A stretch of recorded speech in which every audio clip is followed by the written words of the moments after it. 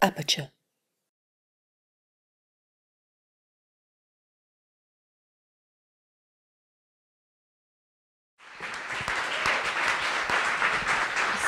So I'm going to go ahead and start the conversation with an introduction of my work, and then Vivian and I will get into details and all that. First, I'm going to show a video, and then I'll talk a little bit about my work. Chicanos and Chicanas and people of color experience many things in life and make history, yet most of the time get unnoticed or misrepresented. Veteranas and Rucas is not just an Instagram account. It's a digital archive that documents the Chicano or Latino youth culture in Southern California. Veteranas and Rucas started out of an urgency to reconnect with family and my community that I had left behind. If I Google searched my experiences as a teenager, what would I look for? Unfortunately, I wasn't finding anything online. I wanted to read and look at images of brown bodies at backyard parties, cruising the boulevard. I began to understand the body as archives, bodies that documented memories and trauma. I wasn't looking for fashion images, male-dominated images. I was looking for something more intimate, but that was my struggle, being away from my community, yet wanting to feel really close. The Instagram serves as a way to reframe our history. When I started posting my own photos and these photos from Street Beat magazine, people started submitting their own. So what I'm trying to do here is create a platform where people share their stories the way they want to share them. Whatever photo they find empowering, people that they miss, you know, whether it's a relative or a loved one. Slide it in the DM. Okay, let me open one that was just sent 2 minutes ago.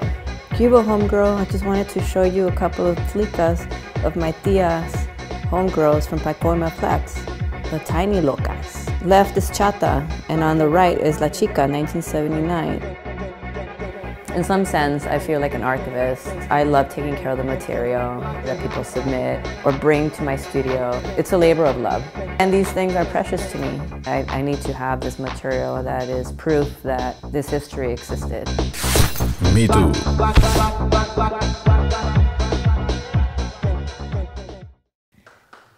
Thank you. So I'm going to go back to how I started the project. And in 2015, I started Veteranas and Rucas. I was living in New York. I had left LA in 2000. I was 20. I left after a lot of things started to change. You know, like when I grew up in LA, it was really fun. I had like these really close friendships, and I hung out with my sister a lot. We did a lot of good things, a lot of fun things, a lot of things that teenagers do. And then in 1996, my cousin was killed due to gang violence. After that, my life changed a lot. And so for like those 4 years from between 1996 through like 99, 2000, I started to think about how like something needed to shift in my life. And then I made this decision to leave LA. You know, like I actually had never traveled outside of LA. My world was, you know, pretty much like my block. So I left LA in 2000. And when I left, I pretty much disconnected myself from my family, friends, and everything in LA, and pretty much wanted to like start this new life in New York. So then I grew up. I started missing home. I started realizing that my family and my friends were really important in LA, and I started missing them a lot. And what I did was I was using the internet to like reconnect and learn what was going on in LA, because I still wasn't talking to anyone in LA. And I started, you know, doing my own research on like my own history. There wasn't a lot that I can like relate to. especially like coming from like a female perspective or a woman's perspective, it was like pretty like stereotypical what I was finding online, and also like from like a male perspective. So that's what inspired me to start Veteranas and Rucas. And so I started with images similar to these are mine actually, but I started posting my own photos. And these photos were taken at like a local mall or at like a 1 hour photo. And these photos that you see here are like pretty much like we would treat them like trading cards back in the 90s. We would write a note in the back, and then we'll give them to our friends. And we'll just like pass them in like high school or like our best friends and stuff. And that's me on the left with my friend at a house party. I look very different. And then I started asking people to submit their own photos. And the reason why I did this was because I also wanted to hear other people's stories and connect and also relate to their stories and photographs. I posted this photo in, I think it was last year actually. And the reason why I wanted to show this photo is because a lot of people were questioning this photograph. You know, they were like, this photo is not from 1992. This is from yesterday or something. And a lot of people, I mean, there was like the conversation. That's another thing that I'd like to mention about Instagram that's so important is that, you know, like the photograph may start a conversation, but also the comments are a big part of this project because people learn, people reconnect, and people argue. So what happened with this photo, a lot of people were saying, you know, this photo is not from 1992, but then other people will be like, yeah, it is because I went to high school with them. So, you know, then, and then people will talk about the fashion, you know, like, yeah, those shoes don't exist anymore, or things like that. And this photo is a photo that's featured on the cover of Aperture.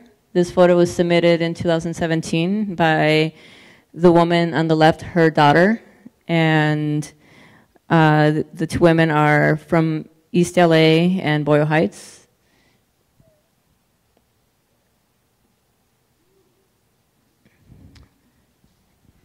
This is another photo that's also in the magazine, also submitted by the woman's daughter. And what's nice about this photograph is that this photo actually was in, the woman had this photo in storage for like, I don't even know, like 30 years. And her daughter went to the storage and took out this photo and submitted the photo. So then now, having this photo in the magazine is really, you know, like the woman in the photo, she's very, very grateful because she felt like at some point she was probably going to throw this photo out, you know. So in a way that, like, I guess bringing it back to the work that I'm doing, it is about like self-preservation and empowering other women to not so much like take care of their photographs, but also like reflect back on the history and appreciate their upbringings and material. I started Map Points in 2016, and Map Points is mostly it's wow. It's focused on the party scene and rave scene in the 90s in Southern California. So Veteranas and Rucas is focused on women and like the history in LA.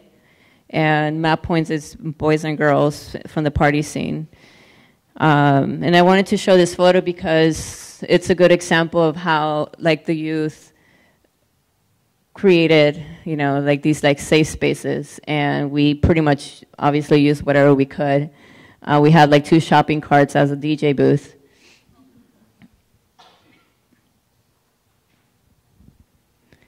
And as you can see, this photo was taken out on the street at a party, outside a party, and I wanted to show this photo because a lot of these images were photos that women didn't want to show, you know, like a lot of, like, they were going to either throw them out or they weren't ready to show them. And these photos, especially this one, comes from a woman, you know, like a lot, for many years. I mean, even now, you know, like women still get like slut shamed or called names or whatever. So the work, the Instagram is about owning, you know, like being almost like proud that they experienced something like, you know, like the party scene, and not being embarrassed about it.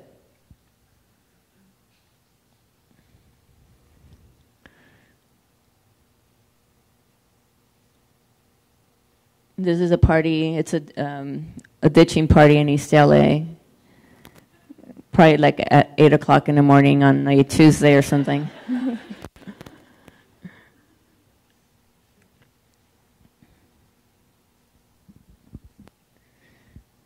There's another photograph taken at a party in Boyle Heights, 92, I think. Also, this photo here, the guy who took this photo, his name is Eddie. He had all these photos in his storage, and a lot of them got water damaged. And these are some of the ones that were saved. The reason why these photos were, or like the ones that he damaged were, because his mom had kicked him out back in like 93 and threw all his stuff out on the street. And it was raining that night. So he went back home and he saw the stuff on the street and he picked up whatever he could. I can show you those in a bit. Map points, I also post you know, like flyers. These flyers were the flyers that were passed around at parties or at school to promote an event. So now the Instagram has become a project bigger than just on Instagram. It's also become like a physical archive. So this is one of the photos that I was just mentioning. All this stuff that you see on the prints, it's all water damage. And this photo was taken around the LA riots. And this woman's putting a sign on her store, Mexican owned, so it wouldn't get destroyed.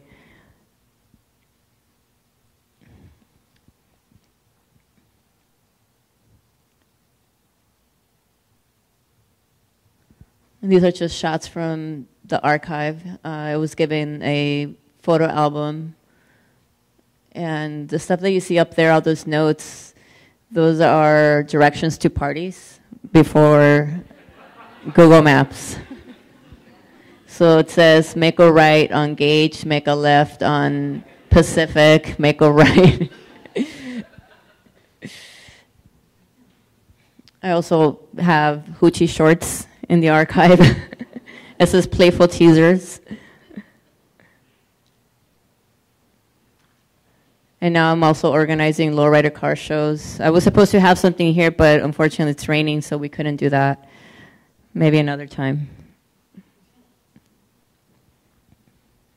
This is the show I just had last weekend in LA.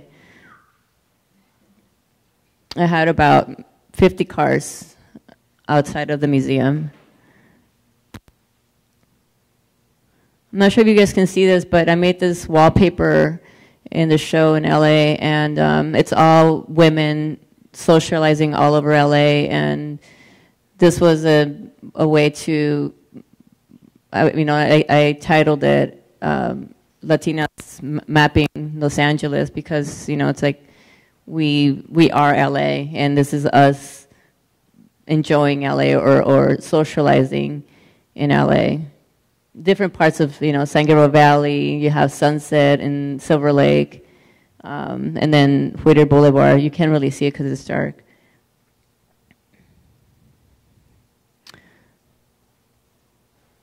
And these are shots from the show, the same show in LA. I made these go-go boxes because the reason why I make these go-go boxes is because I wanted to sort of remove myself from like using traditional like display cases. So I was really inspired to like make my display cases look like go-go boxes instead.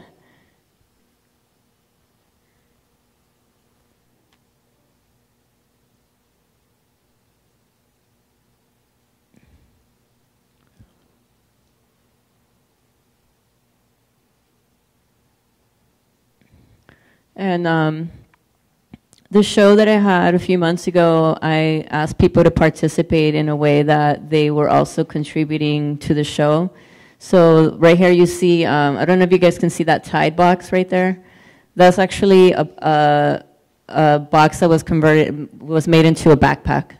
So it was this raver girl that I met, and she did this whole display. That box is from 1994. And her tapes and glow sticks and all that stuff.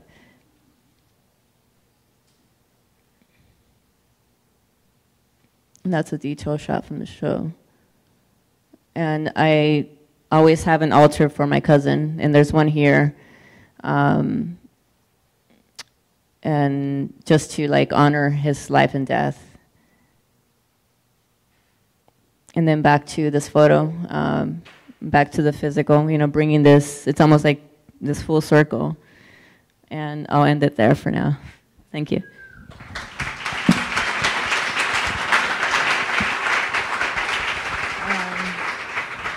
There are a few more seats in the front if people who need seats want to come sit. Lupe, thank you for being here with me. Congrats on the show. Congrats on Vincent Price. Thank you.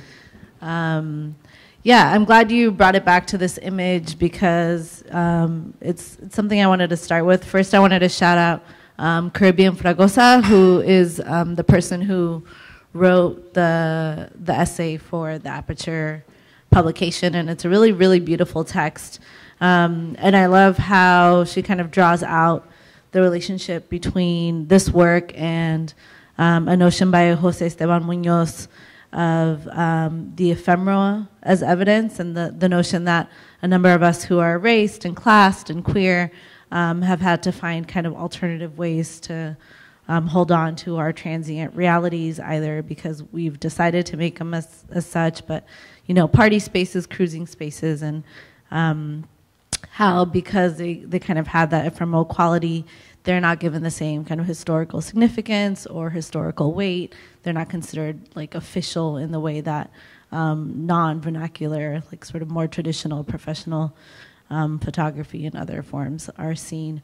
But what's really striking about this is that this image, you know, is from 1971. As much as Veteranas en Rucas and Map Points is known as kind of like a 1990s centered project, and that's very much a lot of the aesthetic. There are ways in which like the image of Alma and other images are pointing to kind of like this temporal loop and the like historical legacy of this, so that people are also submitting stuff from earlier generations. So I wanted to know if you wanted to talk a little bit about how that space has also opened up to some of that more historical reflection. Yeah, I know that like both, you know, projects are mostly focused on the 90s, but I also want to highlight like the history before the 90s, because like I always think that even now, like in order to understand the present, we have to look back. It's the same thing with the 90s. In order to understand the 90s, we have to look at the history before the 90s. It's also a way for me to like understand the injustices that have been happening, you know, and that are happening now still. It's the same thing, you know.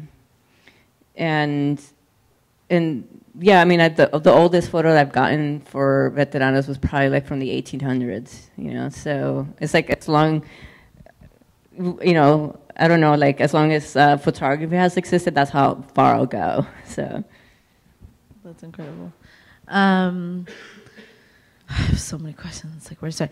I wanted to talk a little bit about the vitrines in the show too, and talk a little bit about sort of the connections between, you know, this is a digital archive. This has like a digital form, but the connections between your work and something like Street Beat or Teen Angel, and how those publications were also somewhat submission based. Like people could submit drawings and like poems or whatever else. into those. And so, like, what is the connection you see to your work? So if you guys see the show, there's some magazines that I have in the vitrines.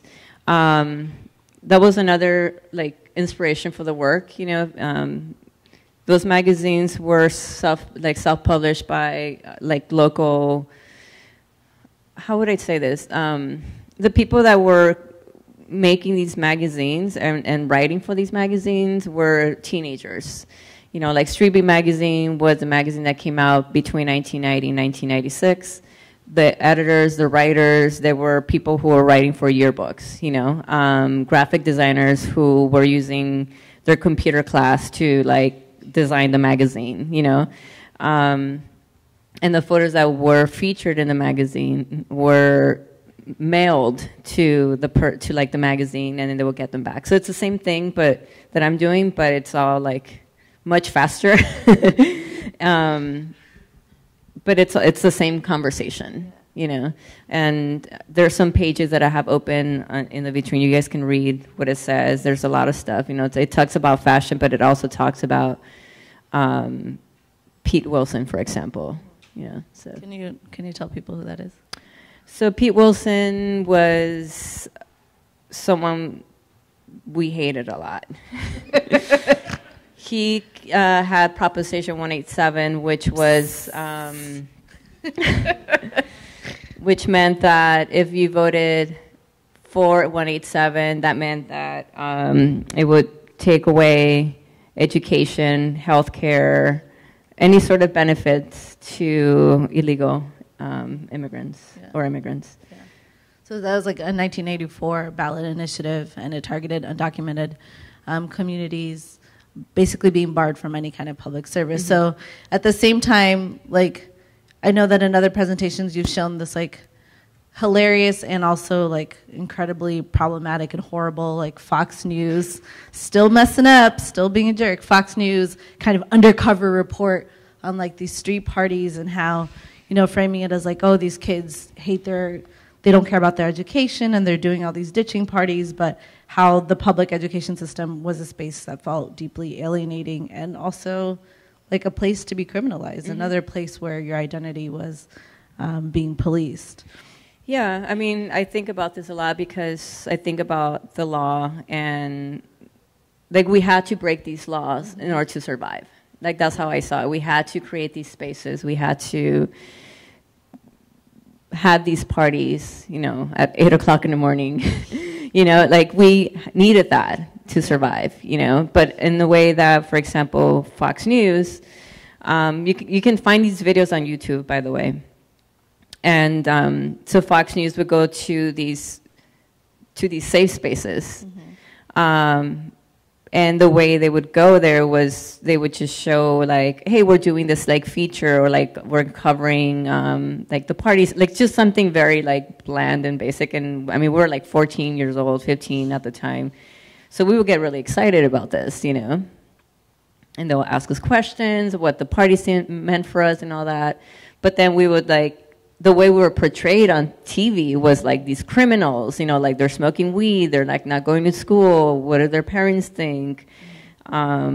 Just really bad, you know. And the white kids are also smoking weed. Yeah, exactly. School and drinking 40s. Right, yeah. So, and I know that that's been what made it really hard at the beginning of my work, because a lot of people remember that, you know, they like remember how we were like shamed by being teenagers. And you know, like that's what, like for my work, like that's actually what I'm trying to do, to like reframe and also like take back like what we like own what we did, you know, and also like understand it in a almost like celebrate and also like question Fox News, like, you know.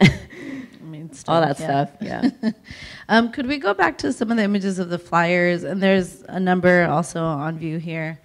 But I don't know if maybe people who aren't familiar with the Map Points project, if you could describe a little bit what these phone numbers are for and what they signify in terms of...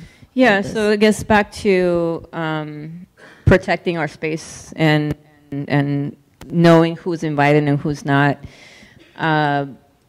these flyers are from 95, 93. They're all from like the 90s. And around that time, I don't know if you guys can see these telephone numbers at the bottom. We had voicemails, and what we would do was we would give directions to not to the location of the party, but we had this like complicated way to get to the party where we would leave the directions to a map point, and the map point was like a gas station. So then people will go to the gas station, pay the fee to the party, and then get like these little like directions, like the little map, and then caravan to the party. And then we would delete or like erase the voicemail. It would just be up for like an hour. And then, so yeah, that's how we did how we organized. Yeah, and that keeps like police away and other people who you're not trying to have at your party. Exactly. Yeah. So in a way, I think that's like a way to think like metaphorically or symbolically around and like preserving these histories, but also navigating the sort of co-optation and the ways that like our culture is at the same time that we gain more representation, more visibility, also are kind of like moving through spaces that are traditionally more institutional, and trying to navigate some of that for yourself. So if you want to share a little bit about your process in terms of like who you work with, how you work, and also, sorry, I'm throwing a lot at you at once, but also, you know, the fact that like people are bringing their stuff to you, and then online, you do like shout outs and credits of images to people, but then when you have an exhibition, you're kind of credited as like the artist, and the images are courtesy of you. So I'm wondering if you could share a little bit around like your process in terms of either getting permission or building, that sort of record of who these people are in these images and whose stories they are. Yeah. So I had a show before the one in my recent show, and that was I collaborated with. I can go back to actually the guy that took this photo, Eddie. Where is it? Sorry, guys. Here we go. So this photo, he actually took this in '92 in Boyle Heights, and this is one of the photos that got water damaged. And he was only showing me like the nice photos, you know, like the ones that are really crisp and clean. And he said, you know, like I have these other ones, but they're like, I'm probably just gonna throw them out. And he showed me this image, and I told him, like, if we don't have this photo, like we don't have a story, you know. And he like, you know, like I told him, what if we don't throw it out, we put it in a show, and it's more like it's almost like giving it a second life, you know. So we printed this photo on this like really beautiful metallic paper, and we had it in the show, and it served as like this like altar, you know, because it was really beautiful, large print. And what I do is I try to engage people in the shows, you know, whether it's like inviting car clubs, letting them know like when people donate material, I say to them, a lot of people actually are really shy and they don't want me to mention their name, you know, especially when they give me stuff like this, you know. But like it's a conversation that I have with people that donate, you know, like I let them know like this is how I want to use it, and do you want it back, you know. A lot of people want to just give it to me, and they tell me you can do whatever you want. Also, the show here that I have here, it's going to be like this growing altar too. People are going to be leaving things here in the show. Like it's just going to keep growing, and that's how I see each work that I have. You know, it's like very engaging in that way. Yeah, can you talk a little bit more about the importance of altars and the way that you've brought that more into your work? Yeah, you know, I always think about the people that I lost through you know, like in life, especially through gang violence. You know, like I experienced this when I was very young, and I also lived it. So it's in a way to acknowledge, you know, it's for me, it's also really important to, when I say celebrate, doesn't mean just talk about the positive things. You know, it's also talking about the loss, trauma. When I do these things, it's also about healing. And my cousin was really important to me. So, you know, even like the work that I'm doing is about understanding the death, you know, his, like, the murder of him, or also like even like thinking about the erasure of like our history too. You know, like when I was living in New York, LA was changing a lot. And I started thinking about where his body was found, where he was killed, and like how that is going to be erased one day. And it's probably happening right now. And when I have an altar, it's like keeping that memory and like his presence almost. And I think that a lot of us can relate to losing someone that we love. And this is not just, it is about him, but it's also connecting with others. Like, okay, this is also real. You know, like death is real and it happens. So. Yeah, and in a lot of communities of color, altar making can be something that's collective and a form of like collective mourning together. But I think elsewhere it's considered like a very private practice, and it's something that is kept away from the public, and bringing that sort of back into a more public space is super crucial. I wanted to talk a little bit more about, how much time we got? All right, great. I wanted to talk a little bit more about like this project emerging out of your being in New York and feeling like Chicano culture wasn't something that was very legible here, and a more recent shift in that. I think there's like been more visibility of Chicano culture within a New York context. I think people are clearly very much wanting that engagement. They want to build that knowledge. There have been shows like Access Mundo that have traveled here. Yeah, how do you see that shift, like even coming back now and talking about your work and seeing how people understand it versus when you were first asking these questions and people are like, what are you talking about? Yeah, it was really different when I lived here. It was, I remember, you know, getting older, being aware of who I was, who I am, and also feeling culturally deprived because I was so far away from home. You know, like I was living in New York. I'd lived here for 15 years. And I remember like wanting to talk about certain things and then realizing that my friends couldn't really understand what I was talking about, you know. And that's actually like where, you know, like I would go to like the internet and try to find myself, you know, but I think now it's different. I mean, I was just talking to a friend yesterday. She's a dancer, and she was talking about how her work is about immigrant workers. She's from Guatemala, but like these weren't the conversations she was having or I was having with her 5 years ago, you know. So like things are definitely shifting, and that's good. I'm sure that it's different now in New York, but I think that was also another part of my work. Like I just felt like so like far away from my culture. What do you think is prompting this shift in terms of your friend feeling more empowered to do that work, or it's not that it's something you can pinpoint necessarily? Sorry, what was the question? No, you're saying that these were conversations you were having with your friend 5 years ago. Like, what do you think has been some of that shift?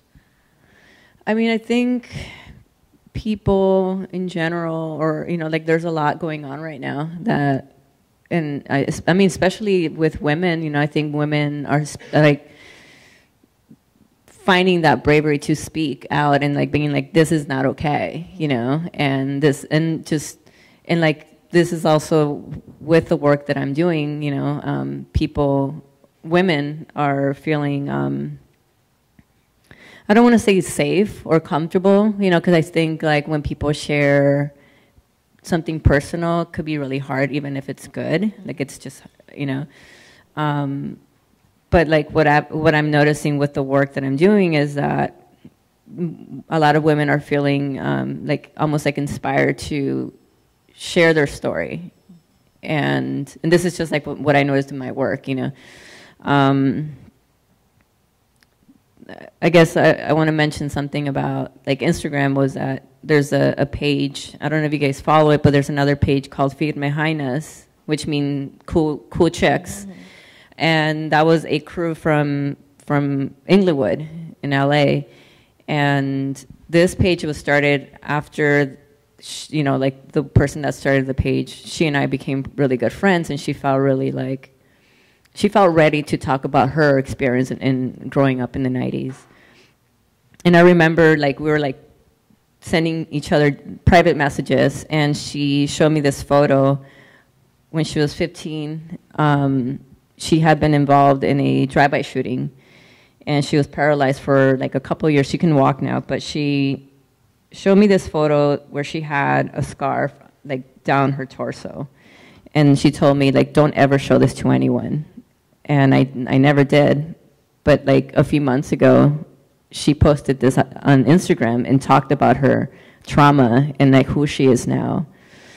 So that's another example of like what's happening, like things are shifting, and I think it's a good time to do that. And I mean, I always think about that photo, you know, like I remember her telling me that she would never show that photo to anyone, and now she's talking about it. I mean, that's something that I think social media and the internet has kind of created that openness for people. I mean, Veteranas en Rucas, you've mentioned today, is like a woman-centered kind of page. And I also am curious about, you've also elsewhere talked about how it's like also a space to talk about queer experience, and that this community is also a queer community, that there are queer and trans people within this world, and that might not be necessarily legible in the images that you share. And I was wondering if you could talk a little bit about how you're queering the archive through this work. Mm-hmm. It happens, I mean, with Veteranas it's really difficult, but with Map Points, it's, the way I talk about it is through music and the party scene, and like also talking about the club scene, who we were surrounded by, who we are now. For example, I wish I had more photos with me, but there was this like really famous DJ, queer DJ, DJ Irene, and she was out, you know, and you know, like I put, you know, like I'll post a photo of her and talk about that, and talk about how like these things didn't matter back then, you know, and it shouldn't matter now. And occasionally, and it sucks because it's like, unfortunately, like there's that one person who could be homophobic, but when that happens is a lot of people like jump in and pretty much like call that person out, you know. I want to talk also about the physical archive, the fact that now people have entrusted you with photos and all kinds of ephemera. You have that sweatshirt up here. I'm sure, you know, you have chonies now. Like, what's this finding aid looking like? Like, what is this? What is the current reality of the physical material, and what is like your possible vision for the future? So the archive, I didn't study to be an archivist. It's happening, and I'm learning. I also do my own research. The people who help me are my friends, you know, who sometimes I'll like send them a text and be like, hey, my flyers are like all over the fucking mess. Can you like help me, you know? So they come in and help me organize. Ideally, I would love to have an archive space, not in my studio, but I just see this archive just growing, you know, and that is, I guess, my goal, to have a space a public space where people can engage learn. On the east side. Yeah. On the east side. Not Culver City, not yeah, like in East LA somewhere, Yeah. you know? Yeah, no, that makes sense. Because we talked about how at one point you were thinking about leaving some stuff with UCLA and then thinking about, wait, this is on the west side. Who is UCLA a space Like for? west Like access. who feels, comfortable going to the archives there? Like, what can you do with the chonies in the archive? Like there's limits to what you can do in those kinds of spaces. And and also who has access to it too. Mm-hmm. Yeah, I mean, UCLA Chicano Studios definitely approached me to have material there, and I I declined that because I don't know, it just doesn't feel right to me, Because then also, aside from being in an institution at UCLA and thinking about accessibility and who gets to go there, I also. Then also the other thing is that they end up owning the material. Like I lose everything, So that's something that I'm not interested in doing.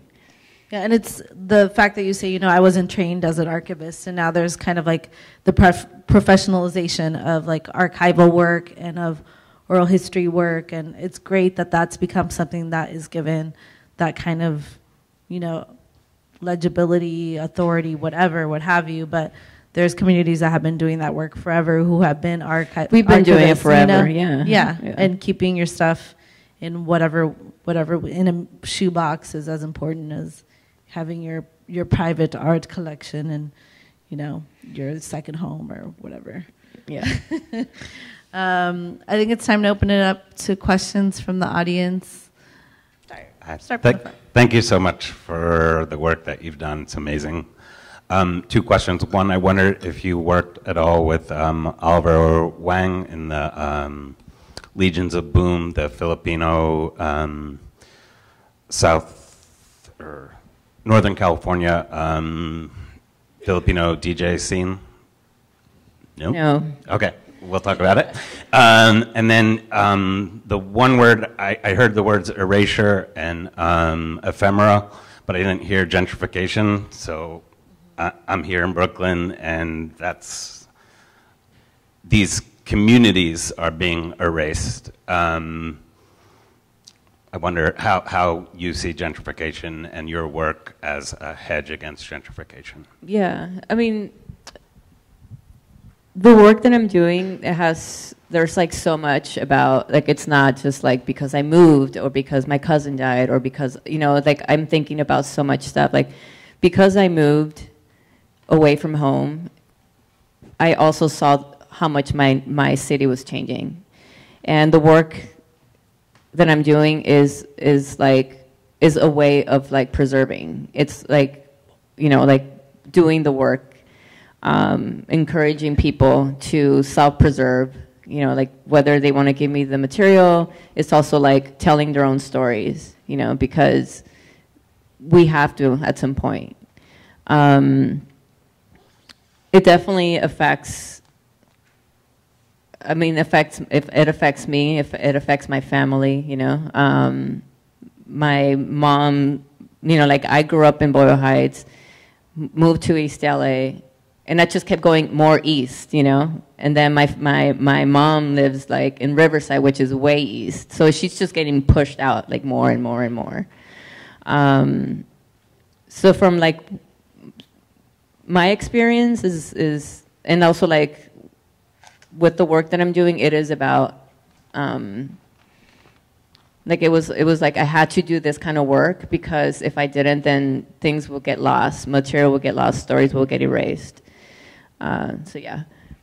I wanted to shout out that video project that you did, The Town I Live In, which is kind of like you kind of caught in the storm of like the Boyle Heights kind of art washing debate. Is that something you want to talk about? Yeah. So that's also like wanting to be an artist, and for me, being an artist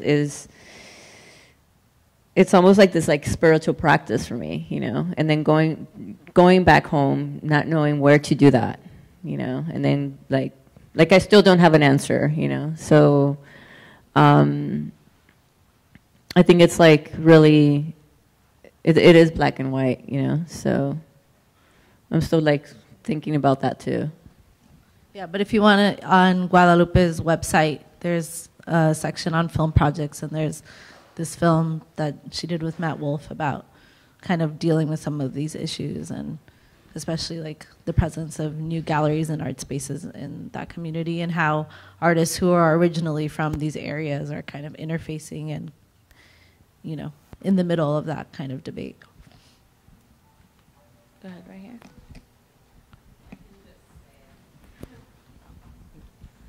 Hi. Hello. Okay. My cousin, she is a queer chola. Her name's Rascal. The lights go on. It's like all right, queer cholas. Here we go. The heavenly shout out. Anyway, her name's Rascal, and I remember as a kid and growing up in the 90s, she in particular dressed wearing a lot of men's clothing and jerseys and baggy pants and stuff, and even my other female cousins would wear men's clothing in a similar kind of way, even if they were straight or cis. I mean, that wasn't language we ever, you know, used. But do you think, I know you mentioned with veteranas that it's a little harder to express like the queer identity for women. Do you think that, you know, the baggy clothes and women wearing menswear provided some sort of safe mode of expressing their like gender queer identity? Sorry, can you repeat that again? I was just wondering if you thought like chola clothing in terms of wearing like men's garments provided queer Chicanas an ability to express their queer identity at all. Yeah, I mean, I mean, the thing is, back in the like in the 90s, whether women were queer or not, they dressed masculine, and I always think about that. You know, like I think about how if someone identified as straight back in the day, like I would like this is something that I think about. Like men found that attractive, like a masculine woman, you know, and but the thing that is hard is not the women, it's the men who are queer, you know, because they see, you know, people tend to be like, oh, it's a feminine, or, you know, and it gets pretty heated in you know, on Instagram, but I think it's necessary to have those conversations because, I mean, come on, it's 2018, you know, so, and again, like, with Instagram, I don't like to censor anything. If there's a conversation happening, it needs to happen, especially around queerness, especially around violence, or whatever it is, you know. And if I see if it's a productive conversation or argument, then I'll let that happen. But of course, I like if it becomes something disrespectful, then that's when I come in. We've got one back here. Hi, it's so great to be here. I'm originally from East LA as well. Born and raised right by Cesar Chavez, Sunol, Whittier Boulevard, seeing all the quinceañera shops. So as you're talking about where to put your space, I know there's a lot of people in Boyle Heights that are not demolishing, but like tagging up new art studios that pop up because they're usually by like white people. So I'm all for you kind of being in that space, and I'm sure you would have like community support, especially with this work that you have. But how I was just back in LA and I saw how Whittier Boulevard's changed so much. There's like Nike stores and like corporatized big time. How do you think that us who are far away and don't have like, it's such a specific Mexican American or Hispanic American who lives in East LA, how did you find that here, and how can what's your solution to creating those communities to kind of go back and do gentrification versus gentrification, where we go back and, you know, it's a term, I didn't make it up, I have a friend who, I don't know if it was from him, but gentrification, where we go back and build our communities from what we've gained outside of them. Did other people know this term, gentrification? I love the word. Gentrification. Que la gente pica La gente queda, la gente fica. Oh, yeah. Wow. I love that. Thank you for that. You know, when I was here, I didn't have a community, like a Latino community, you know, because I was hanging out with white queer artists, and I had to go back home to identify. What did happen here for me was I was able to come out as queer. It's something that I couldn't do in LA because I was also like, I didn't have access to that. So yeah, it's kind of like a complicated question.